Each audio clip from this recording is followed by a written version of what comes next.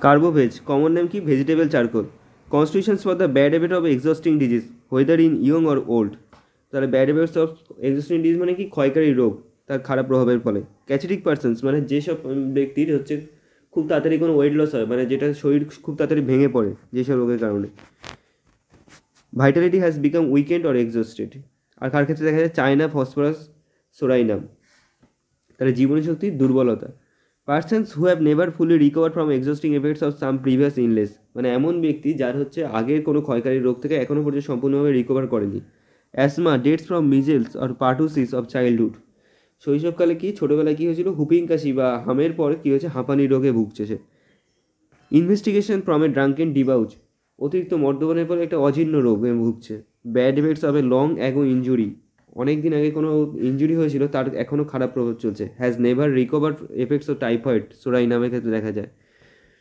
Has never recover from effects of typhoid, তাই টাইফয়েডের খারাপ প্রভাব থেকে এখনও পর্যন্ত সম্পূর্ণভাবে রিকভার হয়নি যে। মেন্টাল জেনারেল কি weakness of memory and slowness of thought, মানে স্মৃতিশক্তির দুর্বলতা এবং চিন্তাশক্তি কী হবে, অতিরিক্ত স্লো হবে, কোনো কিছু ভাবতে গেলে যথেষ্ট তার টাইম লাগবে। Physical general elements from quinine, specially suppressed ইন্টারমিডিয়েন্টস, abuse of mercury, salt bits, spoiled fish, meets or fats from getting overheated, এটা ইম্পর্টেন্ট। তাহলে এলিমেন্টস কোথা থেকে, কুইনাইনের অপব্যবহারের ফলে, স্পেশালি সাপ্রেসড ইন্টারমিশনস মানে ইন্টারমিডিয়েন্ট যে ফিভার হয় সেগুলো সাপ্রেশনের ফলে, abuse of মার্কারির abuse, salt meets লবণ বা লবণাক্ত মাংস, স্পয়েলড ফিশ পচা মাছ মাংস বা ফ্যাটস চর্বি থেকে, ফ্রম গেটিং ওভারহিটেড অতিরিক্ত উত্তপ্ত হয়ে যাওয়ার ফলে। আর কার ক্ষেত্রে দেখা যায় অ্যান্টিমক্রুডে। Bad effects from loss of vital fluids, loss of vital ফ্লুইডসের খারাপ প্রভাবে কার ক্ষেত্রে দেখা যায় Causticum. Haemorrhage from any broken down condition of mucus membrane, তাহলে কোনো রকম মিউকাস মেমব্রেন থেকে যদি হ্যামারেজ হয়, রক্ত পড়ে, তাহলে কী হবে, এই কার্বোভেজ একটা ভালো মেডিসিন। আর কার ক্ষেত্রে দেখা যায় চায়না অ্যান্ড ফসফরাস। তাহলে ক্যাচিটিক পিপলের ক্ষেত্রে কী ছিল, চায়না, ফসফরাস আর সোরাইনাম। এখানে কি বলছে, এখানে ব্রোকেন ডাউন কন্ডিশনে হ্যামারেজের ক্ষেত্রেও China R phosphorus. Vital force nearly exhausted, desire to B constantly ফ্যান্ড। তাহলে ভাইটাল ফোর্স কী হবে, জীবনী শক্তি পরপর দুর্বল অবসন্ন হয়ে পড়বে। আর ডিজায়ার টু বি কনস্ট্যান্টলি ফ্যান্ড মানে এমন তার ইচ্ছা থাকবে যে কেউ তাকে সবসময় তাকে পাখা দিয়ে হাওয়া করুক। In the last stage of the disease with কপিয়াস cold sweat, মানে এই রোগের শেষ অবস্থা কী হবে, কপিয়াস কোল্ড সোয়েট ঠান্ডা ঘাম হবে, কোল্ড ব্রেথ নিঃশ্বাস প্রশ্বাস নেবে সেটাও ঠান্ডা, কোল্ড টাং জিহ্বা ঠান্ডা হয়ে যাবে, ভয়েস লস্ট স্বরলোপ পাবে মানে কথা বলতে পারবে না। The remedy we may save the life, সেই ক্ষেত্রে এই রেমেডিটা খুব ভালো একটা কাজ করবে। Haemorrhage from any mucus outlet in system broken down ডেবিলিটেড, blood উজেস from the weekend tissue and vital force exhausted. Haemorrhage from any mucus outlet, কোনো রকম মিউকাস আউটলেট থেকে যদি হ্যামারেজ হয়, in system broken down ডেবিলিটেড, blood উজেস from the weekend tissue, যদি কোনো দুর্বল tissue থেকে যদি রক্ত গড়িয়ে পড়ে, অ্যান্ড ভাইটাল ফোর্স এক্সস্টেড জীবনশক্তির দুর্বলতা। নোজ কেমন হবে, epistaxis in daily attacks or for weeks, মানে কি বহু দিন বা বহু সপ্তাহ ধরে নাক থেকে রক্ত পড়ে। অর্স ফ্রম এক্সারশন, পরিশ্রম করলে যদি সেটা বাড়ে, পরিশ্রমে রক্ত পড়া যদি বেড়ে যায়। ফেস পেল before as well as after haemorrhage, কি হ্যামারেজের পরে কী হবে, মুখটা কী হবে, ফ্যাকাশে টাইপের হয়ে যাবে। ফেস কী হবে, হিপোক্রেটিক ফেস, ভেরি পেল অনেক অতিরিক্ত ফ্যাকাশে হয়ে যাবে। গ্রেইস ইয়েলো কী হবে, ধূসর হলুদ টাইপের। গ্রিনিশ সবুজ টাইপের। কোল্ড সোয়েট শরীর ঠান্ডা, আর ঘামও কেমন হবে, ঠান্ডা হবে আফটার হ্যামারেজের পরে। Mouth looseness of teeth, easily bleeding gums, মানে কি দাঁত খুলে পড়ে যাওয়ার মতো একটা অবস্থা হবে। আর কি হবে, গামস মাড়ি থেকে রক্ত বেরোবে। কার্বোভেজের মেনলি ইম্পর্টেন্ট গ্যাস্ট্রোইন্টেস্টিনাল সিমটম, তাহলে এটা কি উইক ডাইজেশনস, পরিপাক শক্তির দুর্বলতা। সিম্পলেস্ট ফুড রিজেক্ট, মানে সাধারণ খাবারও সে খেতে চাইবে না। Excessive accumulation of gas in the stomach and intestine and lying down, মানে অনেক পরিমাণে হচ্ছে কি গ্যাস কোথায় জমবে, স্টোমাকে জমবে আর ইন্টেস্টাইনে জমবে। আর কখন বৃদ্ধি পাবে, শুলে বৃদ্ধি পাবে। After eating or drinking, sensation as it stomach would bast, খাওয়া দাওয়ার পরে এমন মনে হবে যেন স্টোমাকটা যেন ফেটে বেরিয়ে যাবে, বাস্ট করবে। Effect of ডিবাউচ, late সাপার্স, rich food,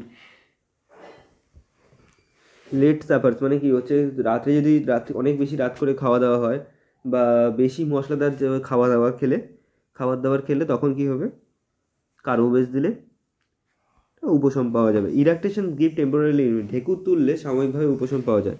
frequent involuntary ক্যাডাভারাস smelling স্টুল, তাহলে কি ঘন ঘন অনৈচ্ছিকভাবে মলত্যাগ করতে ইচ্ছা করবে এবং ফলোয়েড বাই বার্নিং, আর মলত্যাগ করার সময় জ্বালা জ্বালা হবে। সফট স্টুল ভয়েডেড উইথ ডিফিকাল্টি, নরম স্টুল আরও কী হবে, মানে মলত্যাগ করতে গেলে আরও বেশি কষ্ট হবে। এটা কার ক্ষেত্রে দেখা যায়, অ্যালুমিনিয়ামের ক্ষেত্রে। আর এটা কি, রেসপিরেটরি সিস্টেম হচ্ছে হোর্সনেস ইভিনিং, স্বরভঙ্গ কখন, সন্ধ্যাবেলায় বৃদ্ধি পাবে। ড্যাম্প ইভিনিং এয়ার মানে আর্দ্র সন্ধ্যা বায়ুতে। Worm wait weather fails when exerted morning Causticum, এটা ইম্পর্টেন্ট। উষ্ণ আর্দ্র আবহাওয়াও বৃদ্ধি পাবে, ঠিক আছে। তাহলে চেষ্টা করলেও গলা থেকে আওয়াজ বা স্বর বের হবে না। আর এটা হচ্ছে কখন হবে, সন্ধ্যেবেলার টাইমে। তাহলে কার্বোভেজে হচ্ছে সন্ধ্যেবেলার টাইমে হবে, কিন্তু কস্টিকামের ক্ষেত্রে মর্নিং। এই দুটো হচ্ছে ডিফারেন্স। কার্বোভেজ ইভিনিংয়ে গলা ভাঙা শব্দ হবে, হোর্সনেস আসবে, আর কস্টিকামে হচ্ছে সকালবেলা। Cardiovascular system, disease of the venous system প্রিডমিনেট। সালফারের ক্ষেত্রে দেখা যায় সিমটমস অফ ইমপারফেক্ট অক্সিডেশনস, মানে শরীরে অক্সিজেন চলাচল কম হবে, যতটা অক্সিজেন দরকার ততটা হচ্ছে হবে না, অসম্পূর্ণতা থাকবে। আর কার ক্ষেত্রে দেখা যায়, আর্জেন্টিকাম নাইট্রিকামের ক্ষেত্রে দেখা যায়।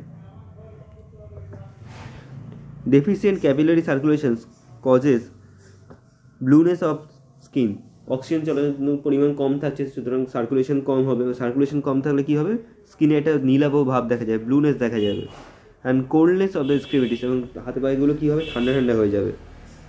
এক্সট্রিমিটিস কী হবে, অ্যাওকেন্স from the cold limbs and suffers from cold নিজ অ্যাট নাইট, মানে হাত পা রাত্রিতে একদম ঠান্ডা হয়ে যাবে।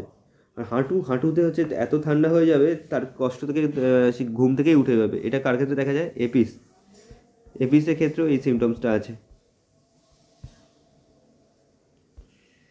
Modalities: aggravation from butter, pork, fat food, abuse of quinine, bark, mercury from singing or reading aloud, জোরে গান করলে বা জোরে পড়লে, in warm and damp weather, গরম আর ড্যাম্প ওয়েদারে থেকেও হয়। অ্যামিউলেশন ফ্রম ইরাকটেশন, ঢেকুর তুললে।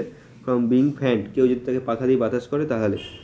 রিলেশন কমপ্লিমেন্টারি টু ক্যালিকার্পে সম্পূর্ণভাবে অনুগ্রহ। Once two সাসেসিবিলিটি two well secreted remedies, opium and ভ্যালেক্টন। সুনির্বাচিতভাবে ওষুধ প্রতিক্রিয়া না দেখালে তাহলে ওপিয়াম আর ভ্যালেরিয়ার সঙ্গে তুলনীয়। এটা compare China, neglected pneumonia. China plumbum is neglected pneumonia, especially in old toppers. মানে তার নিউমোনিয়া হয়েছে কিন্তু সে নেগলেক্ট করেছে, তার ক্ষেত্রে বিশেষ করে ওল্ড টপার্স মানে পুরাতন, মানে যারা অনেক দিন ধরে মদ খাচ্ছে, পুরাতন মাতালদের জন্য, তার ক্ষেত্রে এটা উপযোগী। অ্যান্টিমটার্ট in threatened paralysis from inability to expectorate loosened mucus.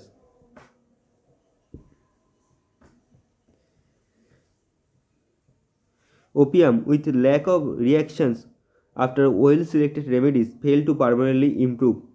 Phosphorus in easily bleeding ulcer. তাহলে ক্ষতস্থান থেকে সহজে রক্তস্রাবের ক্ষেত্রে ফসফরাসের সঙ্গে। Pulse bad effects of fat food and pastry, পালসেরও ক্ষেত্রে এই যে bad effects of fatty food and pastry আছে, তার ক্ষেত্রে তাহলে পালস দিলে এখানে কার্বোভেজে দেওয়া যেতে পারে।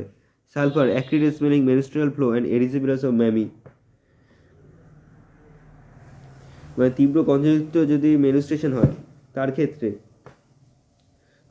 হচ্ছে অ্যান্ড ইরিজিবিলাস অফ ম্যামি, স্তনে ইরিজিবিলাসের ক্ষেত্রে সালফারের সঙ্গে তুলনীয় এটা।